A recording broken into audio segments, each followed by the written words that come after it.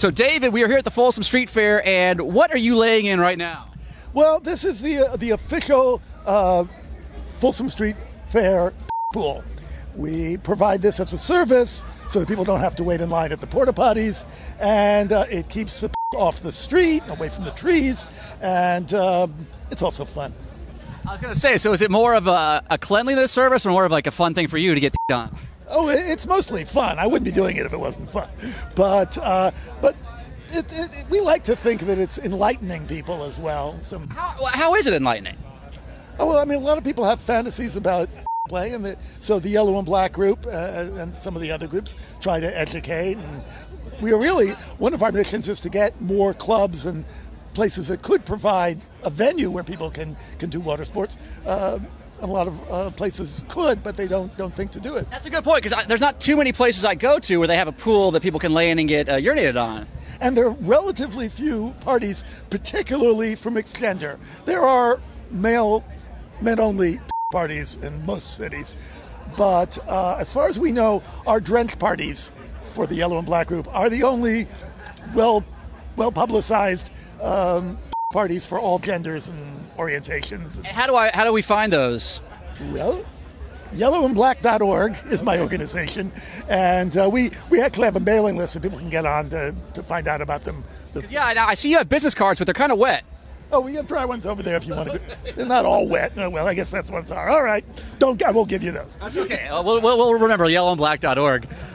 Now, so is it only you who can be in the pool, or can anybody? Oh, absolutely. Anybody can join in. It's absolutely free to climb in, and if you climb in, you are consenting for people to pee on you.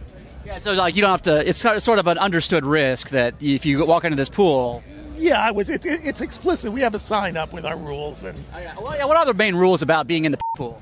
Well, main thing is that you're consenting to be on. There's no charge either to climb in or to pee on people, obviously. We try to get donations from photographers, but we don't insist. And the other rules are we try to keep it off the pavement. As I say, it should be in the pool. And one of the rules is that we discourage physical contact during water sports, because then it becomes sex, and you're not allowed to have sex on the street here. And I see it says if you have an open mouth, that equals what? Well, it means I'm here to drink. I mean, I really like getting somebody to in my mouth and gulp it down.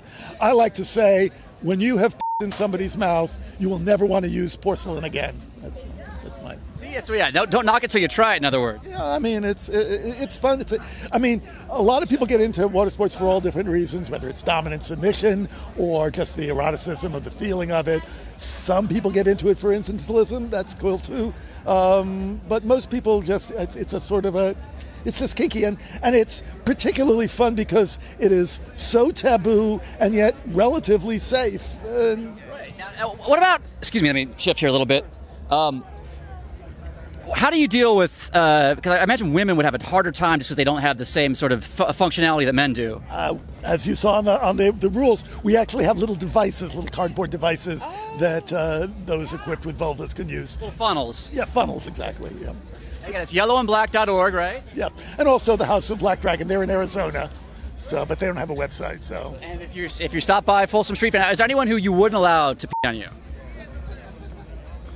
There's some people I might not drink it from if I thought they were high on certain drugs that I would not want to. Oh yeah, because I guess you could get, I don't know, meth. Most things you can't get. Drugs are designed to be metabolized, so filtered out. Yeah, really. But there are people. But other than I'll let anybody on me. That I definitely. Well, thank you so much for talking to me. I really appreciate it. And I come back later. Patty from the House of Black is one of the real hostesses here, and she loves to get pissed on. She only discovered it a couple of years ago at this booth, and she's become a true fan. And I think she's the first, I won't say the only woman I've ever, the only I've ever on, I think.